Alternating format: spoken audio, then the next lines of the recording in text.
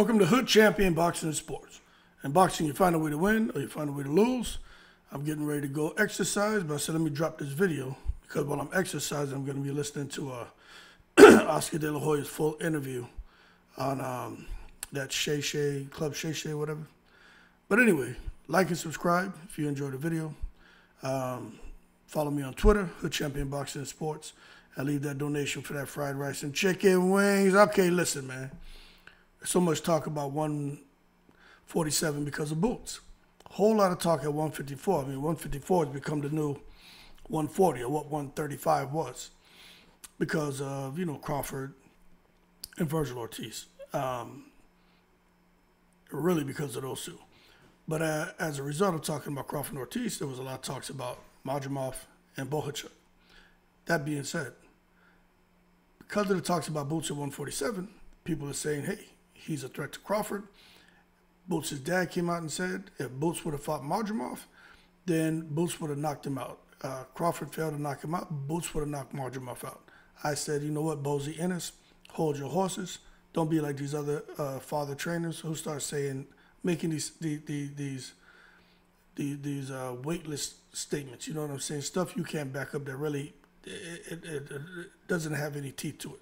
Just you out here, lauding your son for something that he hasn't done, although you believe he can do it. So that being said, I think Boots gets an opportunity to show us or give us an idea on how he could perform if the opportunity presented himself to face a guy like Madrimov or face a guy like Bohachuk. And the way he gets an opportunity to face somebody like Stanionis. Now, Madrimov, Bohachuk, and Stanionis being the same, I don't think so. But that's what somebody pointed out. Well, if he beats Stanionis, well, then he'll beat Madrimov. If he beats Stanionis, well, he'll beat Bohachuk. First of all, let's just get this clear. In boxing, there are different styles of fighting. And I understand when you hear these guys talk, you probably think they're all from the same place, which they're not. I think what you got, Uzbekistan, Lithuania, and then Ukraine, right? Not the same. But when it comes to the style of fighting these guys bring, you may see some similarities to where they bring pressure, but it's different. If you watch Madrimov is all about making sure that he's not a stationary target to where you can land on him, but he uses his athleticism and explosiveness, right, to land his shots on you. And he has speed and he has timing. Bohachuk does not fight like Madrimov. Stanionis does not fight like Madrimov. Madrimov, to me, he fights more, although Bohachuk is from Ukraine, Madrimov fights more like a Lomachenko Usyk. They don't jump in quite like that, but that up and down herky-jerky style where you just can't, you can't time them. So that's why Crawford was smart to just shoot the jab because the jabs help to stabilize things for him. But to come and look at what Stanionis does, he doesn't move like that. He's more or less a pressure fighter, more of a brawler. Can he box? Yeah, but he's not a guy who's going to get up on his toes and float like a butterfly, sting like a bee. Now, for those who say Stanionis is a great boxer, he can do both, box and brawl. When? Where? This man has 15 fights, 9 knockouts. When have you seen this man get up on his toes and do anything other but high guard and walk you down and bang you out? That's his style of fighting. I mean, he's a brawler. You got free swingers, you got the boxer brawler, counter puncher, you got all. I mean, but when it comes to Stanionis, I think he's more of a pressure fighter, and I say more of a brawler. Like he wants to be, in close proximity, right, close quarters, and he's looking for the mashup, crash up. Now, there's one fighter who used to be able to brawl, bang, mashup, crash up, and then just out of nowhere get up on his toes and box, and that was Miguel Cotto. Miguel Cotto, man, I did not know that guy could box the way he was able to and the way he displayed when he fought Margarito. And there was someone else he was fighting when he got up on his toes and he was just putting on a display. I think it was Mayorga. But that Margarito fight, both of those fights, I was like, Jesus Christ, man, Cotto can box. You'll never see Stanionis do no shit like that. He doesn't have those kind of layers to him. So that being said, if Boots got an opportunity to fight Stanionis, because Stanionis can't do what Cotto can do, and he can't move from the first second of the first round to the last second of the last round with feints and erratic movements to get your time enough to where you can, and not be stationary where you can land like Madrimov can, I think Boots has a pretty good chance to get Stanionis out of there. Because Stanionis gets hit in every fight. Now, as far as saying, well, Stanionis, he's like Bohachuk, there's nothing for me to say there. There's absolutely no similarity there, except Stanionis. I'd say the one similarity he has with both of them is he seems to be mentally tough. But Bohachuk is a volume puncher. He's a boxer, and he's coming straight ahead, and he can crack. Tall and lanky, okay? All the things that Stanionis is not. So for Boots, he's not. I think Boots would have a much tougher time against Bohachuk. And I hear people, oh, well, Virgil Ortiz hurt Bohachuk. Okay, great. Bohachuk has a different style. Styles make fights. And when you look at Boots Ennis, man, Boots Ennis isn't the guy who's going to come in from the first round high guard and just step to you like Virgil Ortiz every single shot. Did y'all notice almost every shot Virgil Ortiz threw, even his jabs, right, were shots to knock his opponent out when he fought Bohachuk, which to me was a mistake. To me, he should have been more relaxed. You know, shoot the jab out with speed. You know, not everything has to be a knockout punch. And maybe that's what caused Virgil Ortiz to kind of slow in some spots of the fight as well. In addition to that, I didn't think Virgil Ortiz could perform the way he did because his first two fights at 154, again, he didn't look nothing like that. So my thing is, again, how did Virgil Ortiz where did he find that goddamn power up? You know what I'm saying? To perform the way he did the first second, the first round to the last second, the last round, even though I had him losing. But when it comes to Boots Ennis, facing a guy like Bohachuk, I think Bohachuk presents a lot of problems for Boots. We haven't seen Boots fight somebody that's as tall as him with that kind of reach. And plus, Boots is a big boy, but let's just go ahead and say Bohachuk's bigger than him, right? But to let his hands go like that. So I think he would create problems for Boots. I'm not saying he beats Boots. I think he creates problems. But Stanionis can't do that. So to think Stanionis is going to get in there and box and use his jab and use his combinations and to be able to be on the inside, man, and throw check hooks and have the high guard, man, and use his timing and IQ and all that on a guy like Boots. Y'all need to hold your horses and not take it to the stupid. Now, one thing about Stanionis, if Boots chooses to fight on the inside, and like he did against Evanescence, and spend so much time trying to throw every punch like Virgil Ortiz against Bohachuk with knockout intentions, I think Boots gives Stanionis a chance to clip him. And I say that because that's where Stanionis thrives. He likes to be in a firefight. Now, when I say clip him, that doesn't mean knock him out cold, but he could hit him with some shit. It's the shots you don't see that hurt. You guys know that. And Stanionis could get an opportunity to land some shit because that's where he thrives. Now, if you guys are saying, well, Stanionis can't fight on the inside, if Boots will dominate him, okay. You go watch Stanionis Butiev. You go watch that shit.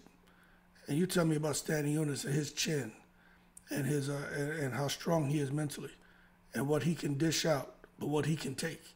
And then you say, okay, put Boots in there with Stanionis. Stanionis is not David Evanescence. Y'all need to get that straight, okay? But still, when you start trying to compare Stanionis to Bohachuk, Stanionis to Madrimov, I just don't think, I think we're talking apples and oranges. You know what I'm saying? Matter of fact, we're talking a goddamn fish and deer meat. You know, there's no comparison. Now, when you talk about amateur pedigree and stuff like that, well, I mean, look, they've all done well as amateurs. You got Madrimov, the man had over 300 fights. Some consider him the best amateur ever, over Lomachenko. But, you know, you got to throw Clarissa Shields in there because of her getting some gold medals, but over her ass, over, what's his name, the Cuban cat, over Rigondeaux, over Andy Cruz, over all these cats. They say Madrimov was that guy. Okay? Stanionis was an Olympian. So there's some pedigree there. Bohachuk, I ain't really sure what he did as an amateur, but obviously the man has some accolades, right? So that's good for a guy like Stanionis, but I mean, the biggest and the other thing is power. You look at Stanionis, man, 15 fights, 9 KOs. He just doesn't seem to be that much of a power puncher. You look at Bohachuk. This man, except for 2 fights, man, has knocked everybody out. You know what I'm saying? The Madrimov, man, I think he has like a 70% KO ratio or something. But these guys can crack, and they can do it with one shot. Stanionis needs to kind of put his punches together. So Madrimov, Bohachuk, Stanionis being the same, and both Ennis is going to get a chance to prove if he can really handle a guy like Madrimov or Bohachuk if he faces Stanionis and he passes the test with flying colors. I don't think that's a fair comparison. I just don't. I don't. I think Stanionis will get eaten alive by Madrimov and by Bohachuk. That's just me. He's mentally tough, so he'll probably just hang in there until his last breath. Then they come and check his pulse and be like, oh, he's out of here. He'll kill the man. You know what I'm saying? I'm trying to think who, since everybody wants to talk about Boots Ennis and Boots and how he would perform at 154. I'm trying to think who could he cut his teeth on at 140. It keeps coming back to the same guy. Now, I'll tell you this. If instead of Stanionis, I'm like a broken record. I ain't going to say much. All I'll say is throw Kavaliauskas' ass in there. And then now you got something. Okay? Mean Machine. But now you got something. Because we look at Mean Machine, he can box. He can bang. He moves a lot. Now, I don't know how he is these days. You know, the man, it's been a while now. He could have slowed down. But that Mean Machine that fought Crawford and that fought Virgil Ortiz, that guy was a problem. Stanionis is not that.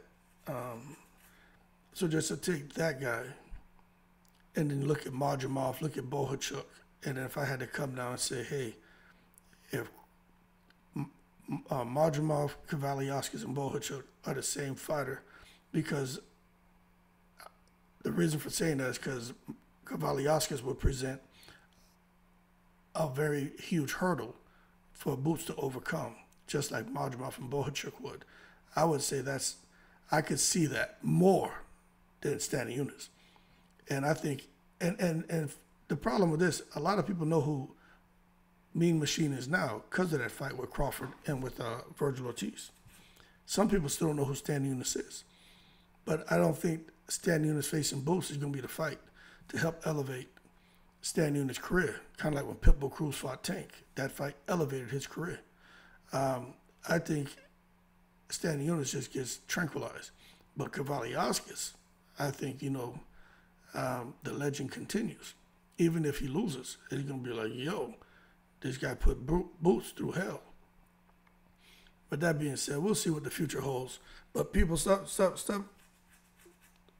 Aside from these 3 guys, well, I guess what it'll be Eastern Europeans, and they could all be cousins and shit. I mean, and they're tough. But as far as what they bring to the ring, I mean, it's 3 different styles, man. None of them move like Bohachuk. None of them. None of them stand in the pocket and bang like Stanionis. None of them. And none of them could get up on his toes and get on the outside and not box your ass with them long arms, right? And throw 70, 80 punches around like Bohachuk. So it's 3 different fighters. But I understand, to see that these guys are okay with kind of getting into a bit of a firefight and coming forward. And so you think they're all the same. And if Boots beats Stanionis, he just beat Madrimov and Bohachuk. Y'all got to do better. Stop doing that. I'm going to start up, like that Breakfast Club with that guy Charlemagne the God, they got the donkey the other day. I'm going to start doing the don't take it to the stupid, something like that of the goddamn week, where I just compile all the goddamn ridiculous comments that are put underneath videos, and then we'll have the don't take it to the stupid breakdown or rollout or something like that. I'll figure out something catchy and clever, and we can sit back and laugh at the comments and shit people say. Because, They're not holding their horses, and they're taking it to the stupid.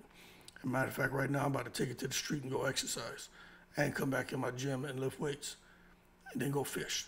Y'all keep cool. Shout out to the veterans, all 7 continents. Madrimov, Bohachuk, Stanionis, outstanding fighters, solid fighters, but they're not the same. Y'all got to take it easy. In the breeze.